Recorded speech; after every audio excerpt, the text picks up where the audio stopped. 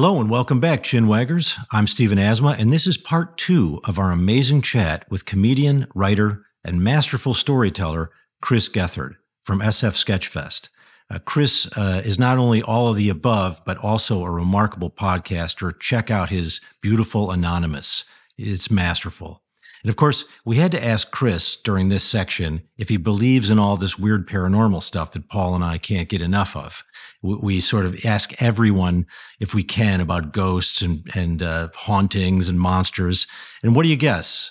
Chris, of course, believes in some of it. Maybe not all of it, but some of it. And he's got some proof, so listen in.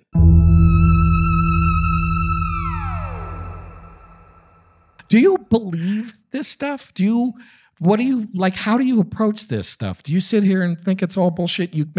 I would think, knowing you as an incredibly open-hearted person, an open-minded person, you would not say one way or the other particularly, probably. I would say, because I worked at Weird New Jersey for 5 years, and to be clear, it was 2 guys who owned it and me, and that was the whole staff. Really? So I copied every email that came in, I read, I edited every letter. Amazing.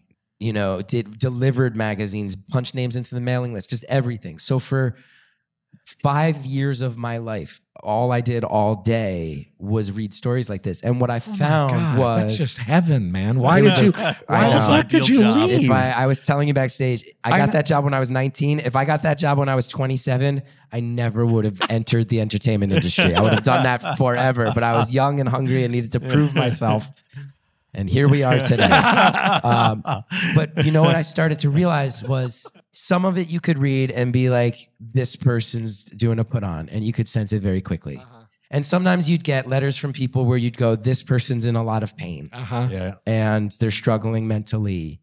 And, they'll send you a picture of an orb in their kitchen, and then it also happens to mention that their mom died 6 weeks ago, and you're like, you're in a lot of pain. Yes. But I can say that there are a few stories that I remember reading, 2 in particular. Please. That when I read them, I said, these are so specific and different than anything else that I read, that at the very least, I am convinced that something happened to this person. Yeah. So I can't be fully skeptical.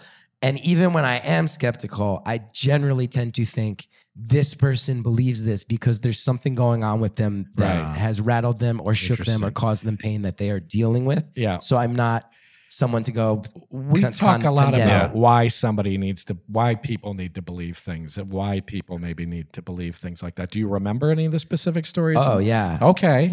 There's 2 in particular. They're both long. I'm trying to, since Bigfoot came up, I'll give you this one. Great. This was printed in, I started reading Weird New Jersey with issue 8. I started working for them, I think, with issue 12 or 13. This is getting really specific. This one's from issue 6, though, which is almost impossible to find. For anybody who out there, I do apologize. Because it was from their real fans. People are writing this down, is it issue 13 or?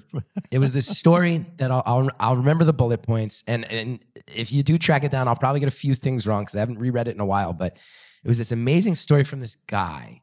And one of my bosses actually grew up with this guy in Essex County, New Jersey.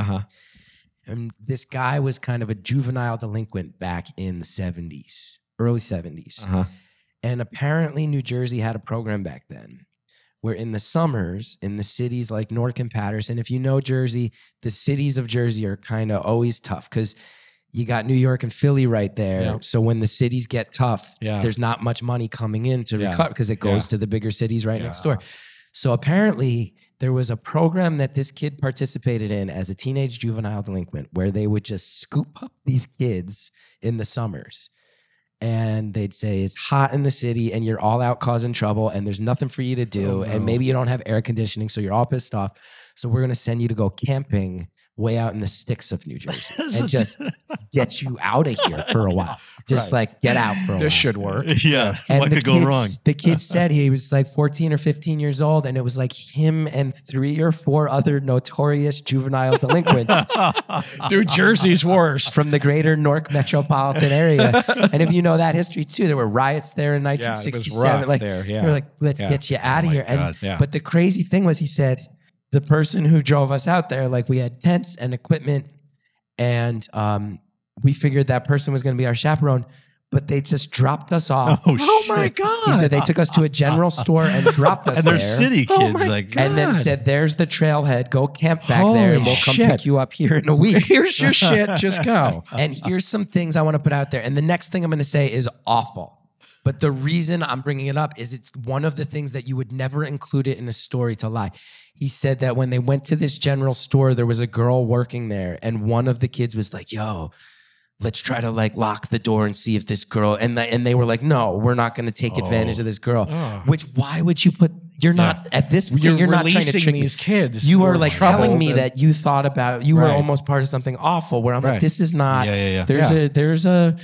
there's a tree and a girl, there's a ghost of a girl. Like, I'm like, I've read that 1,000 times. I know the stories of that all over the world. The girl in the white prom dress. I've never heard this. And then goes, so we had packed in our bags, we had booze, we had LSD, we had Quaaludes, we had cocaine, we had all this shit. We had guns, a crossbow, we had a wrist rocket. Just all our juvenile delinquent shit was contraband hidden with us. Juvenile delinquent shit. So he says they buy a bunch of food and they convince the guy who is like, let's grab the girl, to not grab the girl. Good. God. And they go off in the woods. And they're just kind of camping and walking around back there. And they're shooting their fucking gun off and with the wrist rocket. This is the 70s, by the way. Just a reminder. Real 70s shit. And he says they are drunk, they are tripping, they're out of their fucking minds, and they're bored. And here's where it gets real fucked up. He said at some point, with no warning, they came upon this field full of cows. And there was not a farmhouse in sight, and they had gone from woods to all of a sudden this pasture, and there are all these cows. And he says in the article, he goes, I'm not proud of this, but we started fucking with these animals, these poor animals. Cows and remember, too, he's writing this 20 years later, and he has grown up a lot and blah, blah, blah. But he says we started fucking with the cows and shooting the wrist rocket at them and setting off fireworks to freak them out and scare them. And we were all laughing, and it was real sadistic shit I'm not proud of. But he said at some point a bull appeared, and it was rightfully pissed off and trying to protect the cows. And at first we got scared of it, but then it kind of backed off. And he said, he goes, I'm again not proud of this, but the bull turned away from us, and one of us took, I think he said either the wrist rocket or the crossbow, and shot at its testicles and hit them. And the thing freaked out and got pissed off. And he goes, but then what you think is going to happen is I'm going to tell you that the bull turned around and charged us. It didn't. And this is the thing I never forgot. He said, what happened is that all of the cows turned around in unison and in cow-style slow motion just started silently walking towards us all at once. Awesome. As if there was some like psychic signal amongst the cows of like, fuck these kids, you know? And he said it was, revenge. He goes, I know it sounds scarier to have a bull charge at you, but I'm telling you, it was so much scarier to have every cow decide to just walk at us. And he goes, all the cows started walking, so we started laughing, and then we got nervous and we were backing away, and then we turned around, we run into the woods, and we figure the cows are gonna stop at the field, but they don't. They just keep coming? The cows follow us into the woods. And there's all these silent cows chase, like walking through the woods.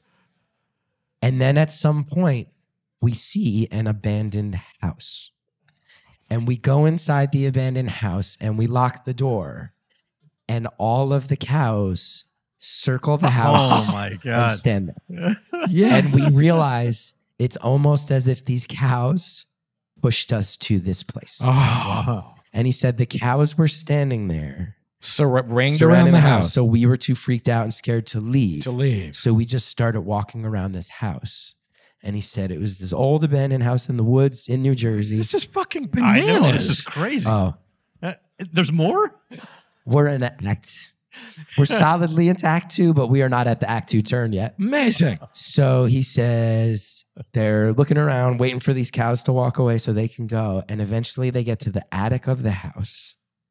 And it's obviously very dark in this abandoned house, but as their lights adjust, they can see across the attic that there is an old mattress.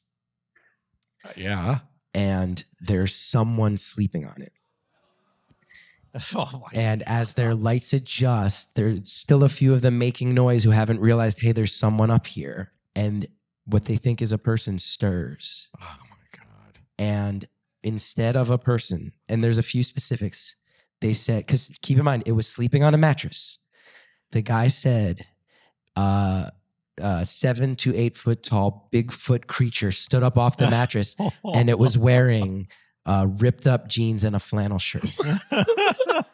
Which sounds ridiculous, but I will tell you again, when you spend 9 to 5 every day reading stories, you read a lot about a Bigfoot. But when you have somebody go, hey, like, clothed, we almost sexually assaulted a girl, we abused animals, I'm telling you really awful shit we did. Yeah. And there was a Bigfoot wearing clothes and it was on a fucking mattress in a weird house. It sounds more real. It sounds more compelling. Does. Yes. It actually sounds more believable. Real, yeah. But you Dude, I thought you were going to say a fucking cow got up off the fucking. I was like, it was a cow. He then wrote a very detailed description of how this Bigfoot creature screamed, charged them, and beat the fucking shit out of these kids. Really? They were trying to fight back. They deserved it. He said that they were pounding it, getting it to drop it, that they were all fucked up, shot it with the fucking wrist rocket, it brushed it off. He said at one point, one of them ran up and shot it with a .22 pistol and it like threw the guy in, but kept fighting. And then I think that was the thing that eventually it ran off into the woods and they looked out and it ran away and the cows were gone and they just went and sat by the road and waited for the person from the city to pick them up. And they're all like bleeding and have confusion. The cows let them come out. Got the shit beat out of them by a Bigfoot wearing Levi's. Holy fucking shit. Bigfoot. That was one I remember. That was one. That was one. Yeah. Holy fucking shit. That's one of the craziest things I've ever heard.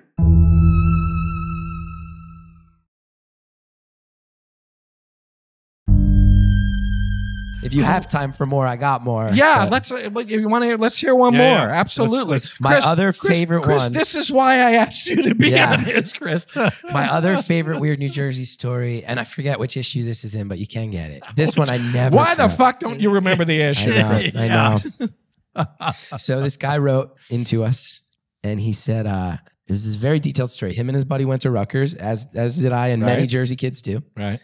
And he said, you know, they lived in New Brunswick for 4 years, had their own apartments. They had no money, and him and his one buddy just didn't want to move home. Their parents were like, we want you to move home. And they were being stubborn, and they were being kind of assholes. They said, we're not going to move home. And they said, but you guys have barely worked. You have no money saved up. They said, we're going to find a place.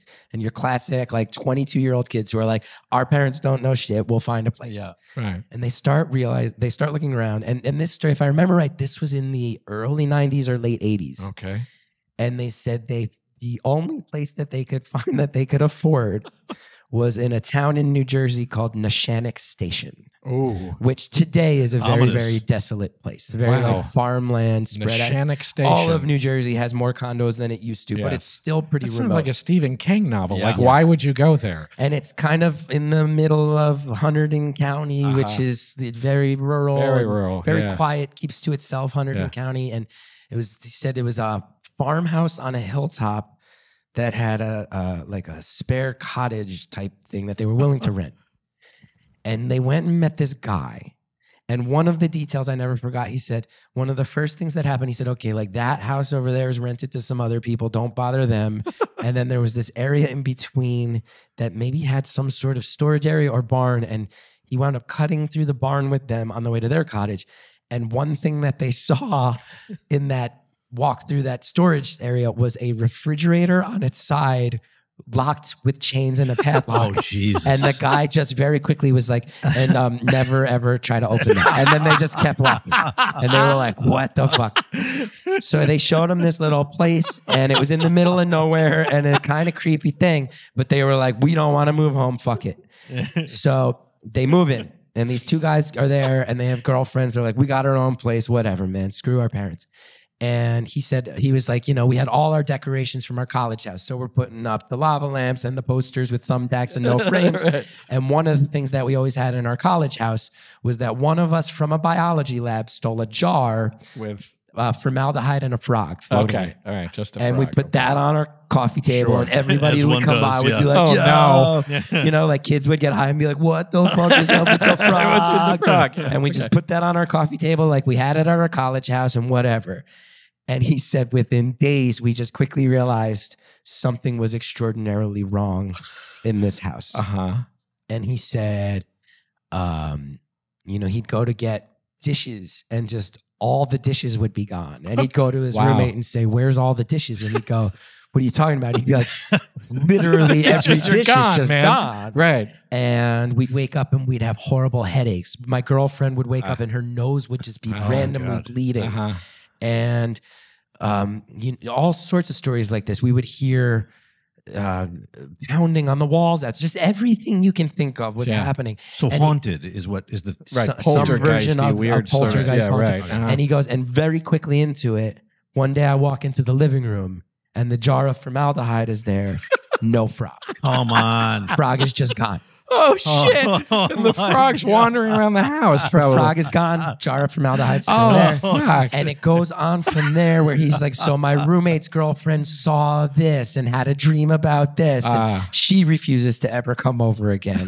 And then my girlfriend is like bleeding from her nose and wakes up and says, like she went into the bathroom and the frog is in there. Oh, we'll get to it. And my girlfriend refuses to stay there. Right. And then, his girlfriend, that was one of the best parts. I almost forgot. He goes, we were living there, I think, like I said, late 80s. He goes, but the place had the super thick shag carpet from the 70s and a super heavy wooden farmhouse door. And he goes, to open that door and get it over that shag carpet, you had to like linebacker drill that motherfucker. Like football, put your shoulder into it and push it over that carpet. And he said his buddy's girlfriend wouldn't stay there. His roommate was not home one night. Him and his girlfriend were watching TV. And he said it was so hot in the farmhouse that they had the door wide open with this thick giant shag. 70s. Oh, here we go. And I can see it. I can see it too. Brutally hot. You know, the Northeast, one of these nights where it's sticky hot, no wind, no air movement, just sweating, sitting on their couch watching TV, and the door just goes shut. Yeah, awesome. And the girlfriend just stood up and was like, "I'm never staying in this house again," and drove away. Right. So he's there. His buddy's girlfriend has left. His girlfriend says, "I'm never coming back here." His buddy is not there that night, and he's gone half the nights anyway because he's so freaked out. And I realize I'm being really fucking stubborn. Right. I got to go stay at my parents' house. What am I doing? This is crazy. Right. Yeah. So he calls his friend, and his friend comes back the next day, says, I'm with you. I was trying to figure out how to tell you we need to get out of here. Sure. Brings a bunch of boxes. They're throwing all their stuff in there to get out of there.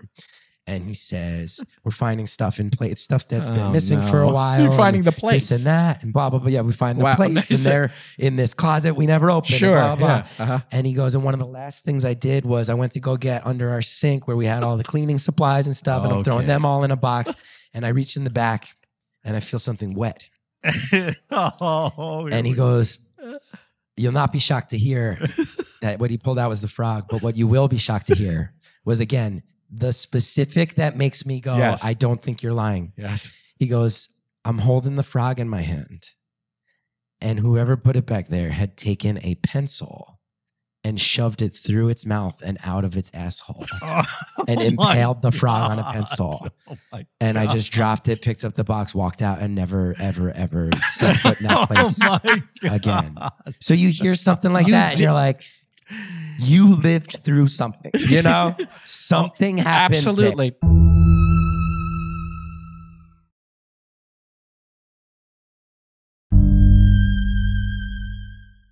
I will say this, for as much as I am a skeptic who does believe on some level, I will also say, in working this job, my encounters with other humans have been by far more treacherous and dangerous than anything supernatural I encountered. And I have been in some situation. I have been held on that job. I was held at gunpoint. Sure.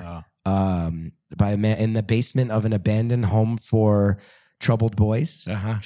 We heard the nightmare of footsteps above our heads as we were in the basement. We were like, what? And a guy came down here with a gun. Right. And he said, I know the owner of this place and you ain't him. What are you doing here? And he's pointing a shotgun at me. Right. And my boss said, hey, whatever laws we're breaking trespassing, I'm pretty sure you're breaking more of them by threatening to shoot this 19-year-old kid. Right. So maybe we just walk away and don't come back and we call it in. He said, get the fuck out of here.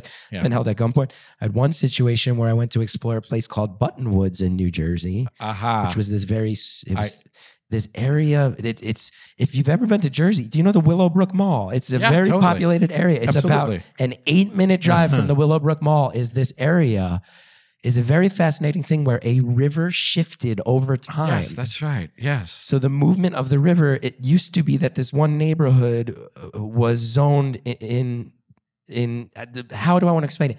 Basically, there's a part of a town that's on the other side of a river.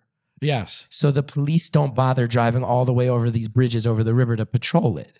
So there's like an area where it's like within the town of Lincoln Park, but it's actually Wayne's jurisdiction because the river shifted. Right. And there's people living back there in shacks and tents and some ramshackle houses.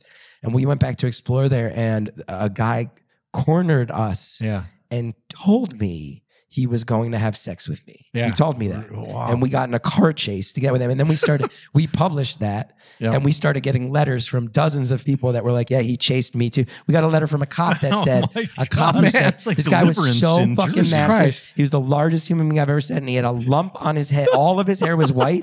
And then he had a lump on his head, and the hair growing out of that was black.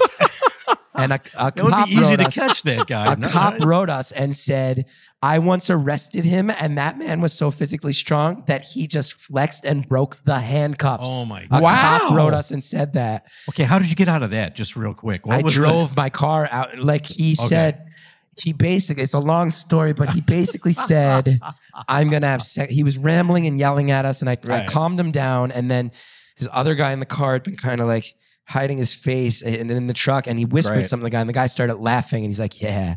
And I was like, what's up, man? And we're cornered. There's a river behind us. There's swamp on both sides. He's in a pickup truck. I was driving. This was the early 2000s. I was driving a 1986 Chevy Celebrity. Good for you. That I bought from a man with 9 fingers. This is true.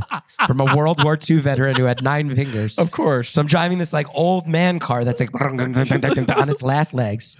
Swamp on both sides. I don't know how deep it is. The river's right behind us.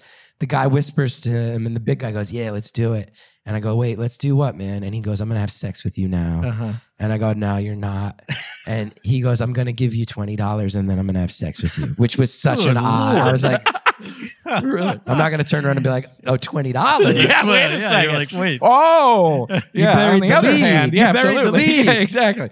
So at that point, I was like, Were you just like, I'm just here to investigate the frog with the pencil in his ass under the sink, sir? That's all. He told us because a lot of those houses were marked for demolition from a hurricane, and he was like, "You've been back here stealing stuff." I'm like, "We're just taking pictures, man. We're just Right, looking we're around." just here to. He didn't care. So at that point, I was like, I don't know if this swamp is 6 inches of mud or 3.5 feet of water. I don't know. Right, But I'm yeah. gonna try. I'm gonna drive Just into go. it, see. And luckily, Yeah. it was closer to Oh my 6 inches of God. mud, and then he chased us.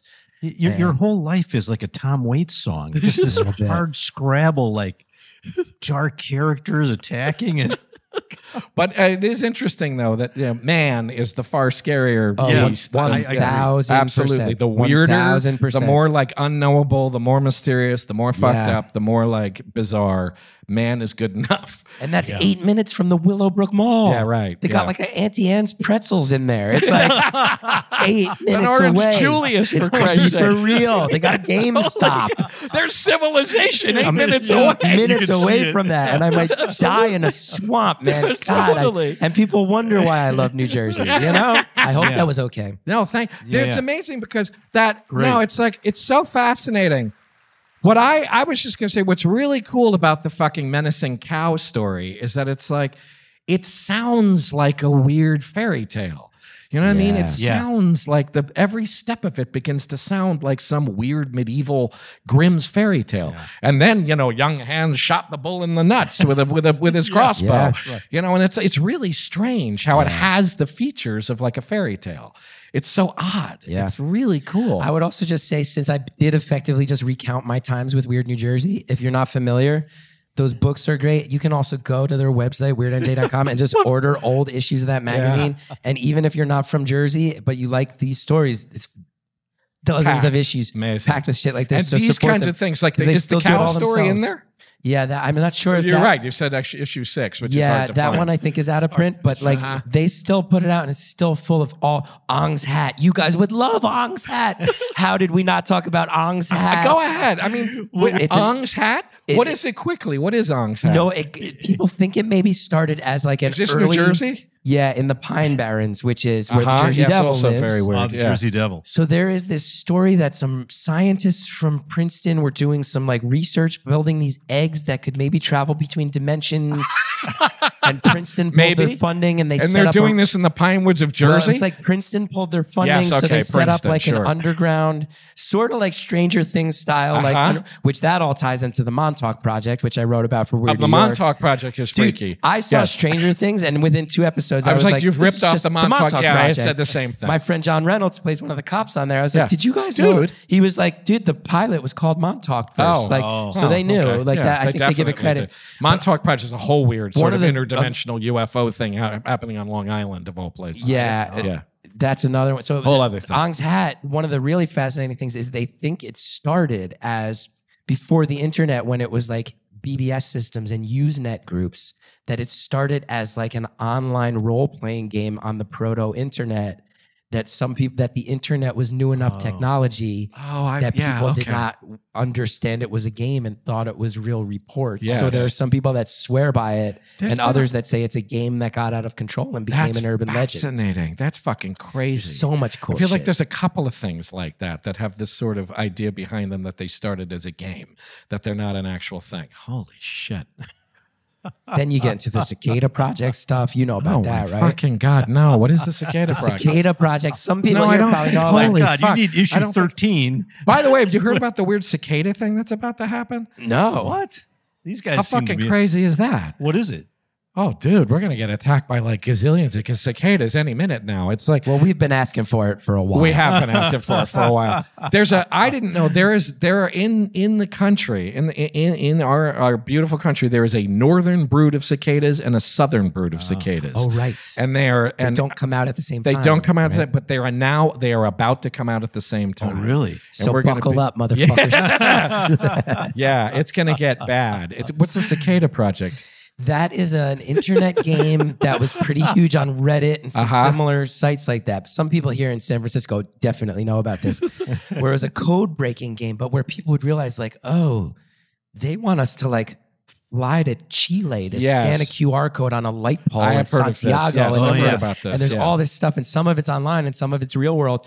But everyone who has taken it to a certain level just stops talking about it and stops interacting.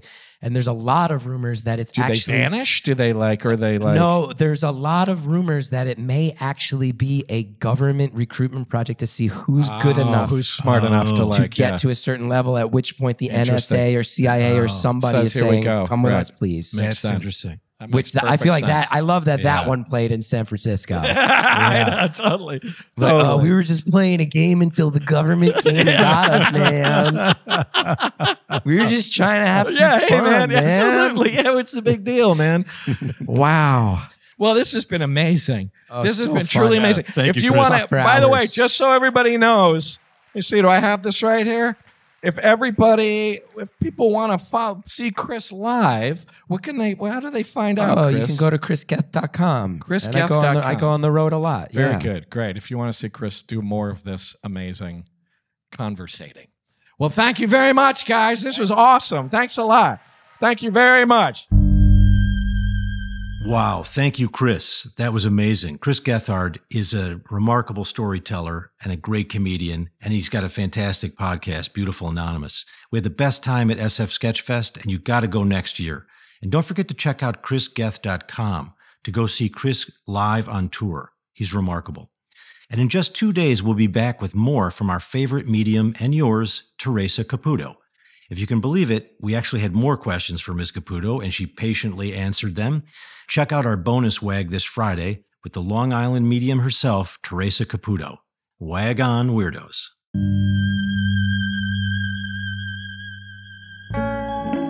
Chinwag is a production of Treefort Media and Touchy Feely Films. Hosted and executive produced by Paul Giamatti and Stephen Asma. Executive producers for Treefort are Kelly Garner and Lisa Ammerman. Dan Carey is executive producer for Touchy Feely. Our series producer is Rachel Whitley Bernstein. Original theme music by Luke Top, with additional music by Via Mardot. Oscar Guido is our executive in charge of production. Tom Monahan is head of audio for Treefort. Audio production supervision by Matt Dyson. Editing and mixing by Jeff Neal. Animation created by Alex Sokol. Research assistance by Aidan Brooks. Lastly, for more information, go to chinwagpod.fm and find us on Instagram or TikTok at chinwagpod or on Twitter at chinwag_pod.